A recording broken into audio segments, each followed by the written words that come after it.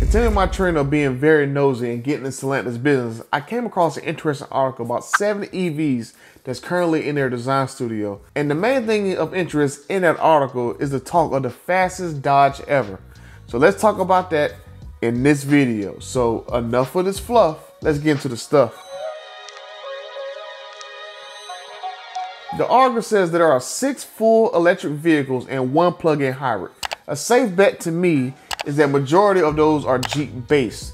They're gonna go aggressive and go BEV heavy with the Jeeps early, and then the other brands will probably play like catch up when their platforms come online in 2024. But I'm gonna go bold and throw in some interesting vehicles that could also be in there. So I'll start with Jeep first. So number 1 on my list should be the Jeep Wrangler Magneto, the full electric Wrangler. That fully electric Wrangler was at this year's Easter Jeep Safari. Most notable thing about it was that it showed up with a manual transmission even though it was fully electric. So my money is on them trying to rush that particular Jeep to the market just like they did the 392 to get the jump on the Bronco Raptors coming out next year. So the Magneto should get a jump on whatever Ford calls their EV Bronco. Hey Ford, call it the Bronco juice. You know, for the battery power, not this juice right here. Just saying. Now number 2, I'm going to take a flyer and say this right here will be the hybrid Trackhawk. I'm gonna go bold with this one and say that they will use the Trackhawk as their experimental replacement for the Hellcat platform. I broke it down in my Hellcat video about the Hellcat platform going inline turbocharged 6-cylinder engines with the electric assistance. So I say that the Trackhawk first will get this system because it is the first Hellcat equipped vehicle that's going through like a major update. So the Challenger and Charger, they're gonna be out until like 2024 when those platforms get swapped over. The TRX is going to be out until 2024 when the Ram 1500 platform gets swapped over. It'll be interesting to see whether the Wrangler Hellcat will actually come with this drivetrain, even though the Wrangler Hellcat platform, or you know, just the package itself, was only supposed to be a 1-year only type deal. But the Jeep platform just seems like it's just going to be all brand new over the next few years, right? The 4xe, the 392s, it's like they're just moving forward. They got all the new models coming out. So that's why I think that a Trackhawk is going to be the first vehicle that could have this brand new power plant. And the plant that is supposed to make that GME T6 engine that I believe is going to replace all the Hellcat variants, it's going to go online later this year. So it could be perfect timing to get our feet wet to see how it competes against the older Hellcat platform. Powertrain is experimental. I can't talk about it. You can't talk about it. What's it in? Normal. It's in a Cherokee, but it's got a new advanced powertrain I'm testing out. Now let me step over the Ram. Now number 3 on my list for sure will be an updated Ram 1500. No question that this is what is going to be in that studio right now. Ram has to have an answer for Ford and GM or they're going to risk being left behind in the EV truck race. So you got them to worry about, you got Rivian, and you got Tesla about to come out with a Cybertruck.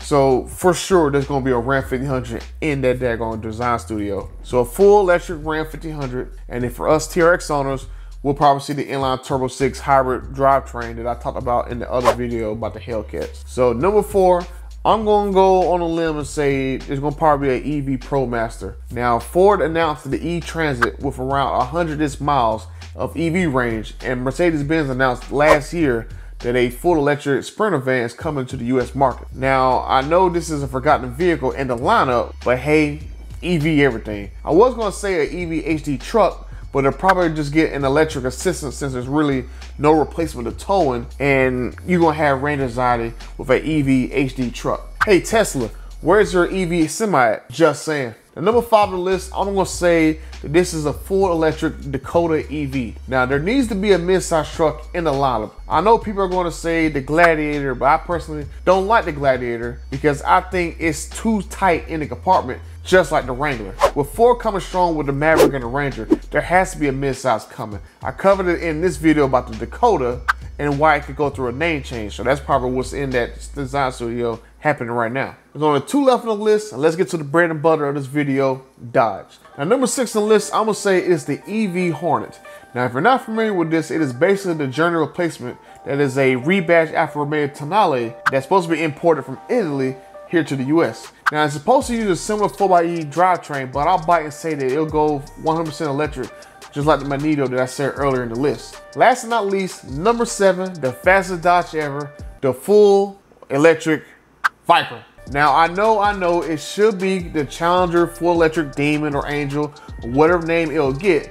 Now I'm sure there will be a stupid fast Challenger and Charger combos, but let me get to that in a second. Let me make my point. The Model S and the Hellcat are close in weight, and we see that with the Model S Plaid, you can get down to like a 1.990 to 60, and that's where I think that the Challenger, Angel, whatever should focus on.